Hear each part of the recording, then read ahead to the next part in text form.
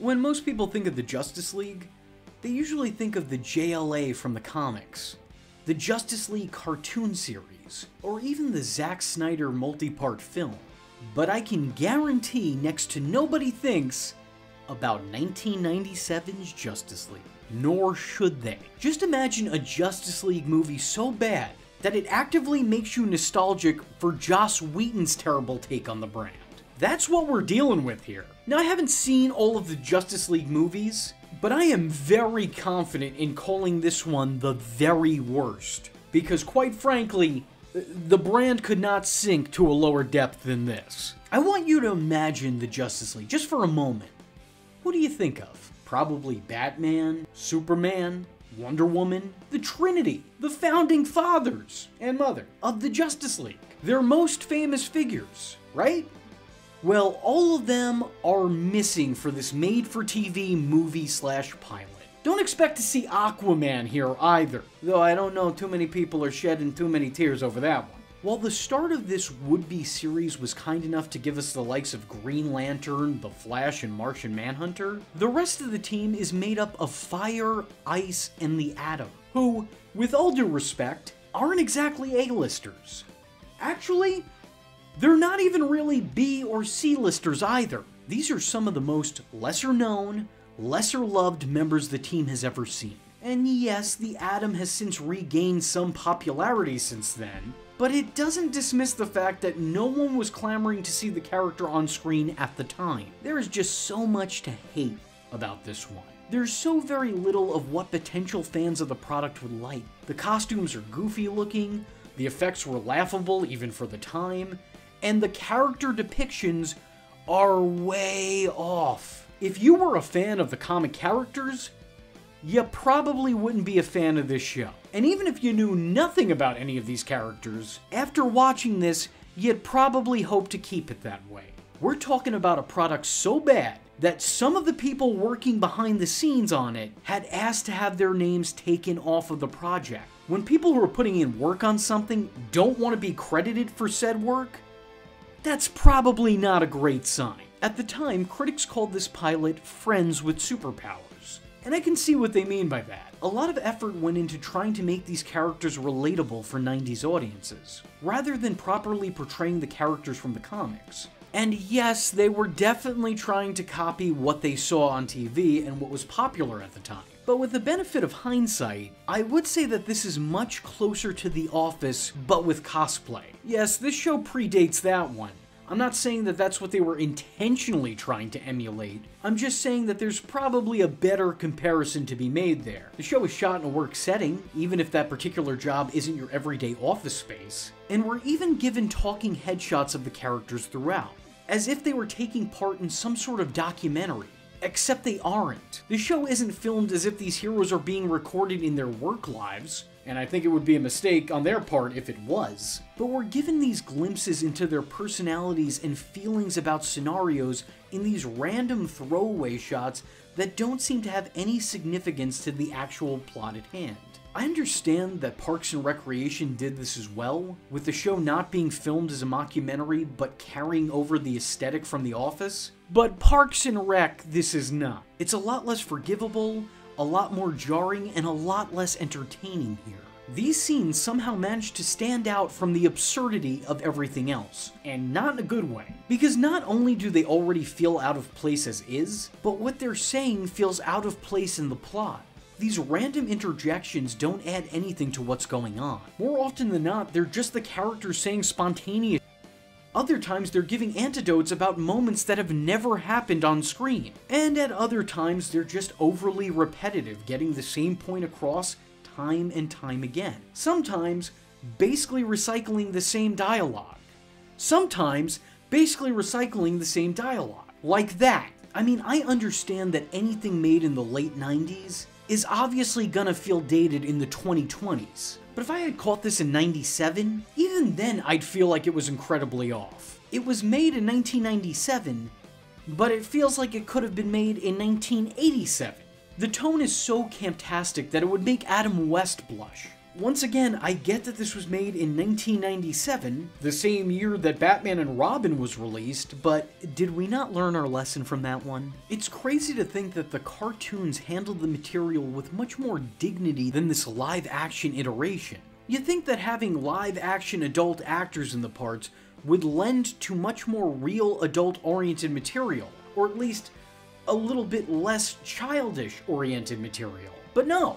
And the tone makes it that much more bizarre when the show uses words like which it does. It doesn't match the tone that already doesn't match the tone of what it was they were trying to interpret. This was probably the least faithful adaptation of the superpowered team that I've ever seen.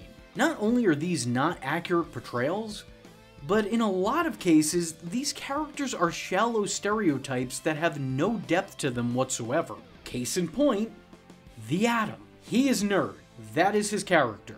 Goofy hair, glasses, a sleeveless vest over a white shirt, and a bow tie. He's not even a person. He is nerd. That is all there is to him. He acts exactly the way that you think he'd act by taking one good look at him. Judge this book by its cover, because that's all there is to it. He is all brain. And the Flash in this is all no brain.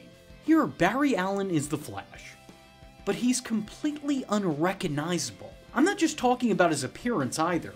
Gone is his genius intellect and knowledge of tech and science, and in its place is your average Joe on a downhill slope. He's an unemployed schlub. As a matter of fact, his alleged lack of intelligence is actually brought up in the movie. It just doesn't come as easy for me as it does for you guys. And Ray here is oozing with brains, could probably do whatever he wanted. But me, what are my special skills? That is not only incorrect, that is a blatant slap in the face to the character. His intellect is integral to his identity. Here, you're just making him Joey Tribbiani. He also carelessly uses his powers outside of costume in public, and yet no one is none the wiser, even in moments where it seems obvious that somebody would be clued into something going on. The Green Lantern seems to be an amalgamation of all the mainstay lanterns that had been out at the time. He's named Guy Garner, but he resembles Hal Jordan and Kyle Renner. He has the mask and gauntlet of Kyle, the vest of Guy, and the personality of Hal. Also, through small details, we can see that he shares the backstory of Hal Jordan, what with being an Air Force pilot and all. It's really a charcuterie board of Lantern Corps. Martian Manhunter looks like pure nightmare fuel. He's kept off screen most of the time, not for a big reveal, but instead just to keep the makeup budget down. The reason is given that he has limited time in human form, but that's actually not the case. Martian Manhunter doesn't have a problem being a human. He has a problem with being set on fire, but outside of that, he's good. His voice is heard and he's shown disguised as other humans throughout. But Martian Manhunter himself doesn't reveal himself until almost an hour into this hour and 21-minute movie. Admittedly, I don't have a vast knowledge of the characters Fire and Ice. They aren't featured in a lot of the Justice League stories that I've read, and even when they weren't a giant fixture in them. They were just kind of there. In this, Ice is depicted as an overly anxious mess of a woman. She's constantly uneased and fidgety. It's almost like nervousness is her only character trait, probably because it is. She is stress personified.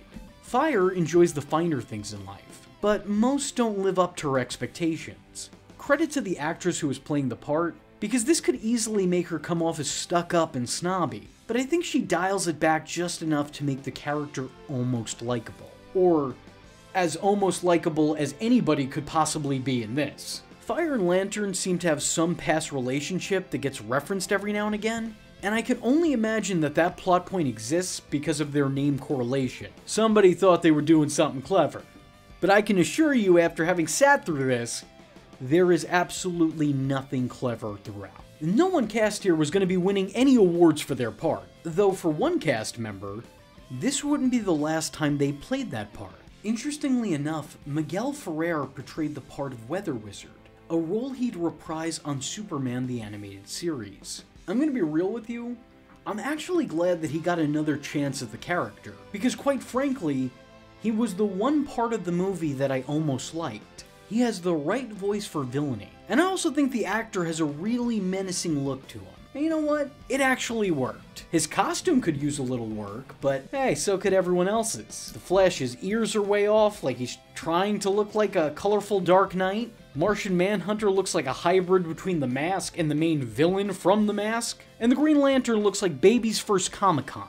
The movie showcases the Weather Wizard running rampant over Metro City, creating unpredicted storms and tornadoes in a moment's notice. The Justice League must band together to find out who this weatherman gone rogue is and stop him at any cost. While I will credit this TV movie as showing off the detective work the team would have to do, something that gets lost in translation every now and again, but I also have to fault it because for the most part, it seems like they're less interested in what they're adapting and more interested in turning it into something else. A lot less emphasis is put on the heroes and villains, as a spotlight is put on the characters outside of their costumes and in their day-to-day lives. It was less concerned with showing hero work, and much more concerned with showing how being a hero can affect a person. We see Barry attempting to not get too used to being a bum, and just being a happy-go-lucky unlucky goof. Fire is an aspiring actress who's having a hard time finding a part worthwhile. Guy is going through relationship issues with his girlfriend. The Atom and Ice find comfort in their shared awkwardness, leading to flirtations of a future between the two.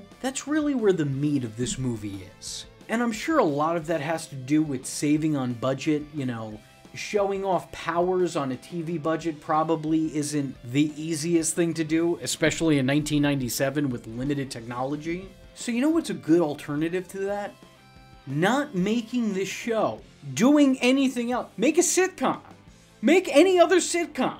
There's just so many goofy moments that bear mentioning, but go by so quick in passing. So much questionable stuff going on here. We're shown Ice's origins, and I don't even know how to properly articulate how she gets her powers in this, so let me just show you. Did you get any of that? And now she can turn water into ice. Yeah, I don't know about this one, Elsa. Guy's relationship with Clueless Girl is pretty strange. I call her that both because she was in the movie Clueless, and also because her character exemplifies that movie's name. Guy is shown serenading his girlfriend by singing her favorite opera for her at dinner. As you do. That's not really important, but I couldn't let that moment go unmentioned. They have the classic hero romance problem. She wants her man to be there, but he's too busy running off and saving the world. Because he hasn't shared his secret with her just yet, she's left thinking that she's dating an uncaring jerk. Except he literally runs off and shows back up a second later to save her. And she can't figure out that these two are one and the same? Yeah, that mask isn't really doing a whole lot to conceal his identity. He's not even putting on a voice, that's just him in costume. You looked him in the eyes a millisecond ago, and you're doing it right now again, yet you can't figure out that this is a case of dual identity? I mean, there is suspension of disbelief, and then there is whatever this is. The Weatherman's identity is also hardly a mystery. Even with the red herring the pilot pushes on us, it's not fooling anybody. Having the character issue threats on the side of city buildings like he was a wrestler cutting a promo on a Titantron was certainly an interesting choice. Not a good one, but interesting. Martian Manhunter chose to take on the identity of the Weather Wizard upon greeting Ice in the Justice League headquarters, thus scaring the crap out of her. Again, it seems like a strange choice, especially when she just had an altercation with this villain who was once her boss. There's literally no reason to do this. I get that it's to show that they'd interacted before when he was already disguised as her former employer in a previous scene, but you could have just said that to her instead of scaring her half to death. There's this guy, the kid from the Addams Family sequel, and he's basically stalking Fire in her personal life. But it's okay because he's doing it in a quirky way. Anyway, he doesn't mind her constantly rejecting his advances because he knows he can win her love. So he buys her gifts to show his worth and tries to impress her with his culinary skills. But it's through these gifts that he's able to figure out her identity, as Fire just so happens to be wearing the same set of earrings that he bought her. That's really how you're gonna figure out her identity? Everything else about her appearance, that's just not a tip-off to you? She's not even wearing a mask, she just put on green eyeliner. Like, alright, okay, fine. What's really weird about their romance, though, is that while Martin is smitten with her, she obviously has an issue with his age. Which, by the way, we're never told how old he is. He claims to be 22, but that's shut down immediately and laughed off, so he's obviously younger than that. However old he is, Fire still attempts to give him a chance, until ultimately she decides that he's too young for her. Then the episode ends with her saying that he's now dating a 16-year-old cheerleader. So, is she weird for giving this young guy a chance, or is he weird for dating a high schooler? I don't know. You figure it out. Yeah, I'm not gonna touch that. A second later, Ice asked what they would have done to her if she didn't agree to join the team after they revealed their identities. To which the Atom says, "What would you have done if I'd said no? I mean, I know who you all are." Don't ask. Okay, yeah, that's concerning. The whole thing feels out of whack. The cutaways show Ice and Atom joking about their use of powers, describing a prank that they pulled using her abilities. But then we cut back to the plot at hand, and she's unable to utilize her abilities at will. So where do these headshots take place in? I don't know! But I think the weirdest part of this pilot is hearing the team refer to themselves as the Justice League. Missing the vast majority of the team's original members, the core four, just feels wrong. It almost feels like they're the Justice League's B team, the minor league of the Super Friends. I don't know, the whole thing is just bizarre and doesn't work on any level. Almost always, I end these videos urging my viewers to go out and look at the projects for themselves. But this is the one time I'm gonna advise you not to do that. This is a waste of your time and patience. There is nothing noteworthy or interesting here. This isn't a case of missed opportunity, or a diamond in the rough that never got to shine, or any unearthed potential. It's not even something that's so bad it's good. This is bad. Just bad. Completely without merit. Without a shadow of a doubt, this is the worst Justice League there's ever been, and if we're lucky, the worst Justice League there will ever be. The Adventures of Superman was a beloved series that brought Superman to the small screen. Families would gather around to watch in awe as the definitive superhero soared through the skies, ran through walls, and saved the day. When that series came to an unfortunate end, as did the life of its lead, producers scrambled to find a way to continue the brand without the face of that brand. Their first idea of doing so was spinning the show off to focus on Jimmy Olsen, with Superman appearing in the background utilizing stock footage and stunt doubles. Luckily, the actor portraying the part nixed the idea and sent the studios back to the drawing board. There, two concepts were created.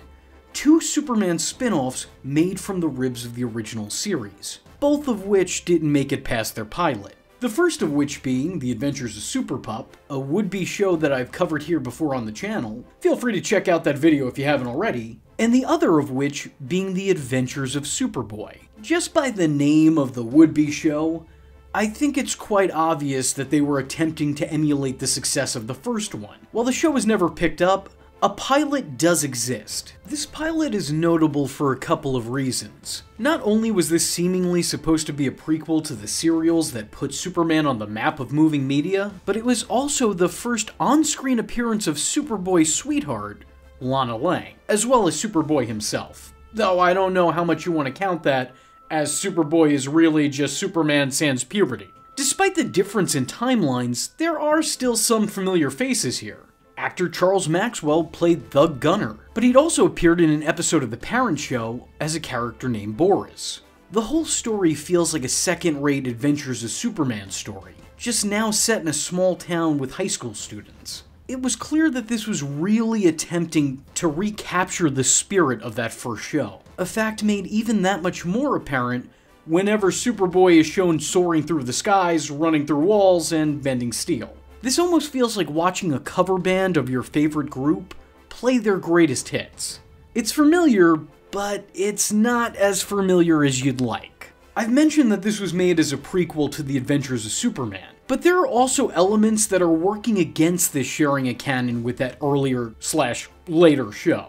In The Adventures of Superman, Clark's Earth parents are credited as Eben and Sarah Kent, just as they were named in the Adventures of Superman radio show, whereas here they're referred to as Jonathan and Martha Kent, as they're called in the comics. So strangely enough, this first and last episode focuses heavily on an unknown classmate of Clark's, Jimmy Drake. It does seem a little weird naming a one-off side character Jimmy when Superman's best bud is also named Jimmy, especially for a time when naming conventions were definitely way overthought. Like much later in 1989, one of the alleged reasons that Harvey Bullock didn't show up in those Batman movies was out of fear of confusing the audience because they had already had a Harvey in Harvey Dent. Two of them, actually. In the first movie, he was swapped out with Lieutenant Eckhart, and while the character was initially written into the sequel script, he was credited as Eddie Bullock, before eventually he'd wind up getting removed. Sorry for that tangent there, I'm just saying it seems strange that they decide to use the name Jimmy when there was already a very famous Jimmy within Superman lore. Anyway, this Jimmy, who is not Jimmy Olsen, is ashamed of his father's profession as a doorman, and for some reason, that makes him a laughingstock amongst his classmates. I do think this pilot offers a good lesson to see the person and not the profession. Sure, his father doesn't have the most glamorous job, but his occupation doesn't determine his worth. He was a loving and caring father, a hardworking man doing whatever he could to raise his son and provide him with a better life, despite being a single parent. He works the job that he does to provide a better future for his son. But the downside of this is that it feels like this lesson could have been learned without the inclusion of Superboy. When Jimmy gets home and voices his dismay, his father handles his disappointment relatively well. He explains that everything he does is for the betterment of his child, and that hopefully, when he gets a job, he can get a better one than him. Sounds good enough, right?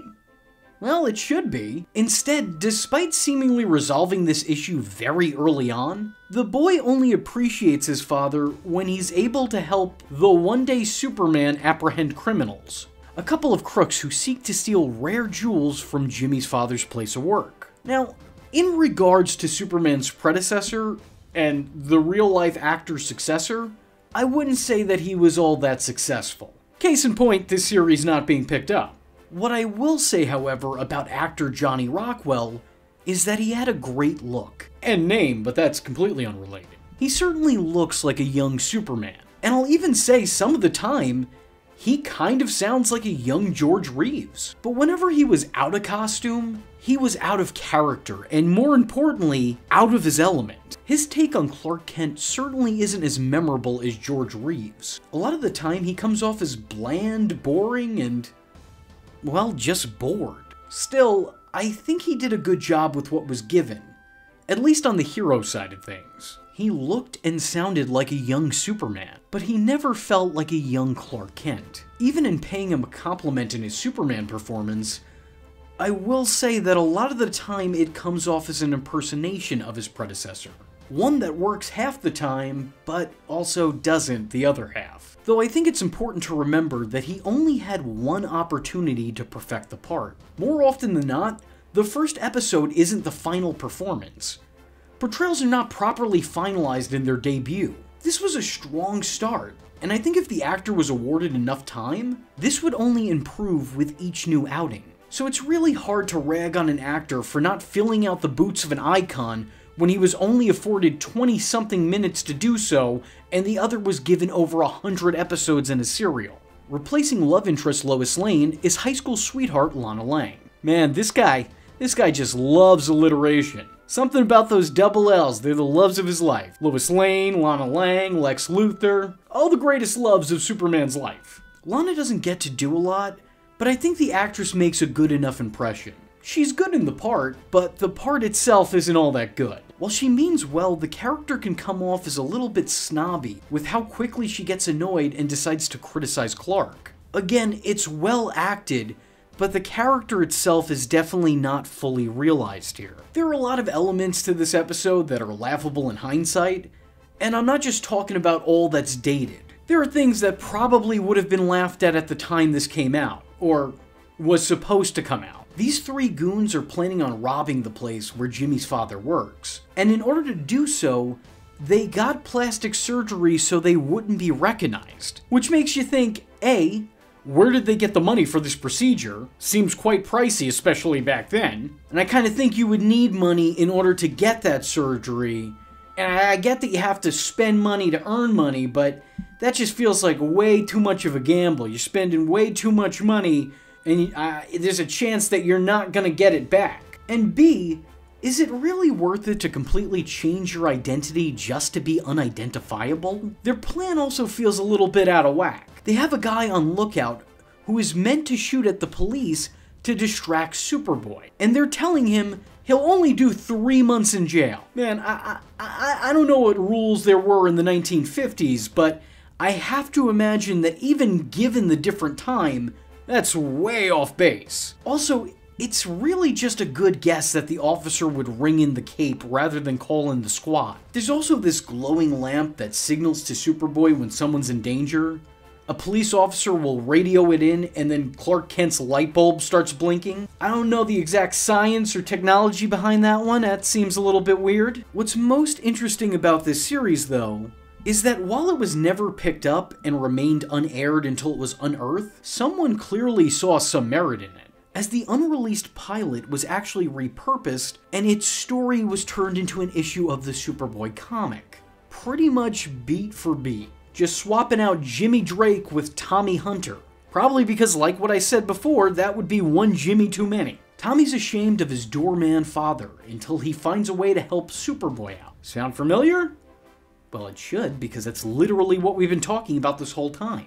As a matter of fact, while only one episode was shot for this series, several scripts were written. And out of the 13, at least 1 or 2 of them were recycled into the Superboy comic run.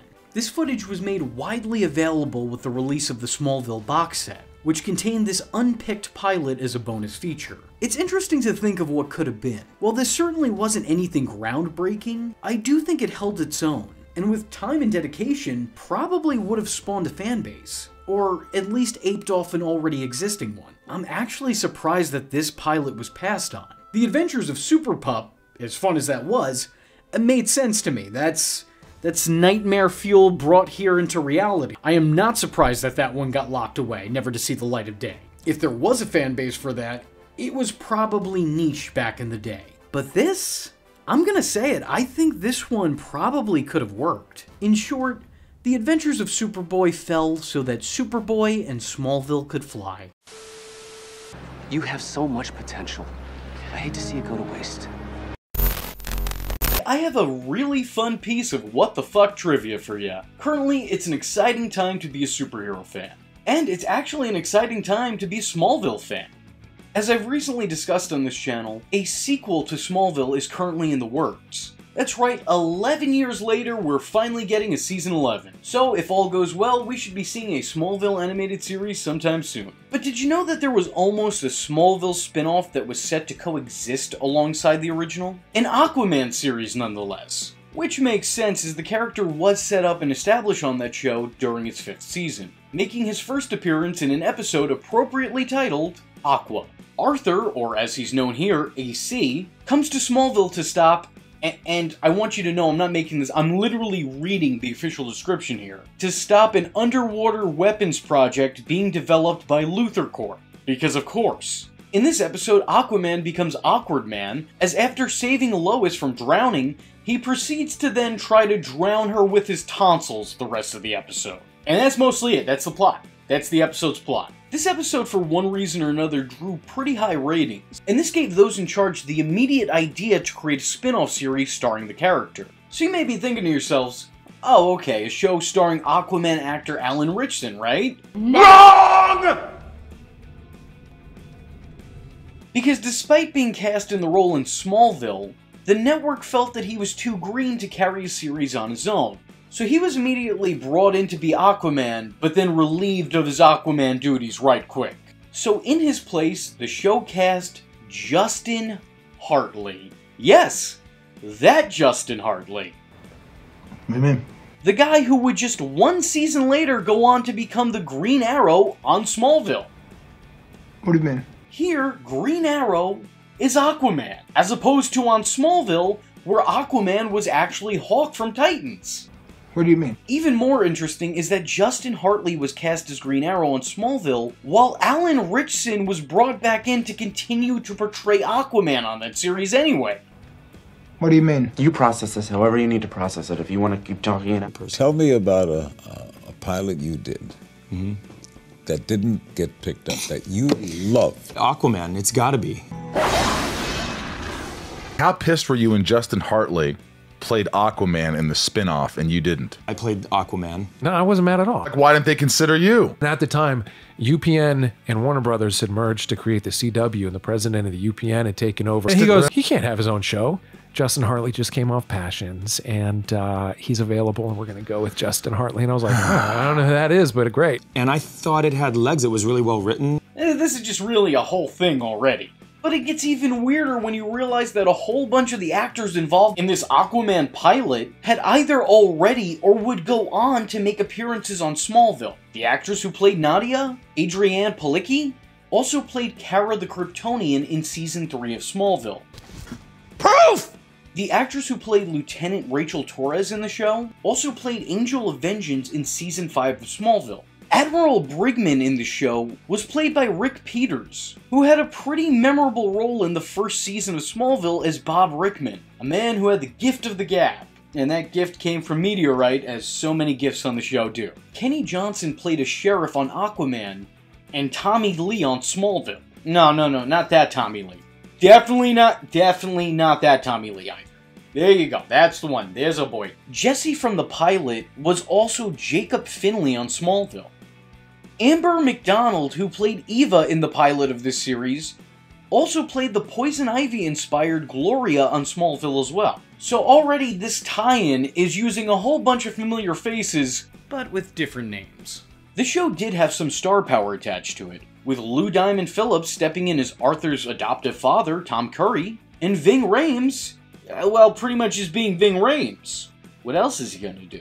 Outside of detailing the strangeness that surrounds this never-aired, never-picked-up pilot, and the very odd factoids of its existence, there's really not a whole lot to talk about. The first and only episode was beyond bland, and mind-numbingly dull. There's just not a whole lot going for it. It doesn't really do a great job of explaining its own existence, and I think that's probably because it's supposed to be shaded in this veil of mystery. The audience is supposed to be curious and longing to know more about AC's backstory. And considering the show never got a Season 2, or actually let alone an Episode 2, clearly they weren't. I'm actually really surprised in hearing that despite WB passing on the show, it was mostly well received. That's sort of hard for me to imagine, because while I love Smallville, this Aquaman show just was kinda a whole lot of nothing. I can see that it's definitely attempting to follow the Smallville motif, but it just comes up a little bit short for me. Maybe it's because Aquaman is aggressively uninteresting to me unless he's done right. And he's not the easiest character to get right, like it's much easier to do it wrong. And seeing the character under the whole surfer frat brat guise just kind of feels a little bit lame. I get that it was done in Smallville, and I do find it a little bit less embarrassing there, but I think that's only for the fact that everything with Aquaman on that show was kind of just done in passing. Like, we don't see a whole lot of him, or his backstory, or what his day-to-day life is like, and because of that, it's more tolerable. Here, like, just watching a bunch of white dudes named Brad and Chad and Derek running around with their gelled up hair and wearing shark teeth for necklaces, I don't know, not for me. I also feel like this might be a little bit too much like Smallville, and whether that's by design or coincidence, I'm not sure. There's a bunch of things that link this pilot to the pilot of Smallville. The whole losing a parent and having to stay with an adoptive parent, following a natural disaster that isn't actually as natural as one might think. You know, it's similar. There's some similarities here. This pilot almost feels like the Smallville pilot, but just with a different skin. Yes, I understand both of these events are part of those characters' histories. I'm just saying that, in practice, it rings a little bit familiar. Also, there's something about the Florida beach aesthetic that is so boring to me. I mean, I used to live in Florida. It's beautiful. I love it, love the beaches, people not so much, but the place looks lovely. It's great to vacation in. But it doesn't really make for the best background for a supposedly dramatic series. I came here to watch Aquaman, not Summerland. Although I do like the lighthouse. I'm fond of lighthouses, so personal points there. Arthur, or as he's known in the Smallville universe, AC and his mother are flying over the Bermuda Triangle, as you do, when they're struck down by a cyclone, as it does. His mother is kidnapped by the real-life Little Mermaid, who is looking significantly less adorable when she's not a Disney mascot. And Arthur, or Orin as his mother calls him in this, survives after being handed a seahorse necklace. Mom, look, I know your heart's in the right place, but that's a really shitty gift for him to remember you by. Kid's not gonna look down at that and remember you, he's gonna look at it and remember that one episode of SpongeBob. 10 years later, Arthur, who was 10 in the flashback and now almost 30 somehow, is still mystified by the disappearance of his mother, bringing it up every chance that he gets. But when the guy isn't reliving the trauma he experienced as a child, he's saving people and fish people alike. Meanwhile, a man is picked up in the ocean near the Bermuda Triangle talking about warning Orin. Oh, and he also has a matching seahorse necklace. Actually, now that I think of that, where was that necklace in that episode of Smallville? I don't remember him having embarrassing seahorse accessories. Proof! Aquaman's only had one appearance before and we're already retconning everything from what he was wearing down to who's portraying him. Nadia, the not-so-little mermaid previously mentioned, returns and tries to seduce AC into his early lateness. But he's saved by Ving Rhames, who is another Atlantean, who reveals to him his destiny of being Waterman. And now, the pilot AC saved during the pilot is now working with a group who is investigating the abnormal returns of people from the Bermuda Triangle. Nadia the Siren returns again at the end, almost kills Arthur's friend, who would have undoubtedly turned into his love interest, but is ultimately defeated. The end. I don't think any of this was bad, per se, but it felt really bleh. You know, like I could take it or leave it, and honestly I'm pushing more toward leaving it. It's not terrible. It's definitely not the worst thing that's been done with the Aquaman character, but it's far from the best thing that's been done with the Aquaman character. I'm really grateful that this pilot was made, but I'm also really grateful that this show was never picked up. On one hand, oof, I'm sorry, Arthur. Bad phrasing on my part. My apologies. The show seemed like it was a little bit too campy, although it also seemed like they were trying to take themselves very seriously, but they were failing. It almost comes off like Diet Smallville. The content was clearly taking itself seriously, but it really shouldn't have for the way that it was presented. The show in concept almost felt like Baywatch meets Baywatch Nights. The beach setting and surfer aesthetic is just such a weird attempt at modernizing Aquaman and making him more digestible for a viewing audience that I feel like in trying to legitimize and potentially pander to a younger demographic, they just made the whole thing even more goofy and completely unrelatable. However, it was Hartley's brief time in the role of Aquaman that earned him the role of Green Arrow, which I think the guy really nailed. So there was definitely good that came with the bad. Of course, this also created a monster because Justin Hartley was apparently not happy enough with only playing 2 of DC's greatest, and he eventually managed to do what Tom Welling couldn't do in 11 seasons by playing Superman. If there was ever a DC Hall of Fame, Justin Hartley has certainly earned his place in it. Ultimately, I'm happy that Justin was given the role of Green Arrow, and I'm glad that Alan Ritchson was able to return to the role of Aquaman. It just feels like everything worked out for the better that way. All in all, I think this is one superhero show that I'm actually glad wasn't picked up. I am vengeance. I am the night, and that was V Infuso. Just remember, if you're not tuning in, then you're missing out. So, if you like the words that came out of his mouth hole, and you too would like to become a V-generate, don't forget to like and subscribe. Thanks for watching, nerds! And if you're not joining the fun, you're in for one bad day. And you know what they say about having one bad day?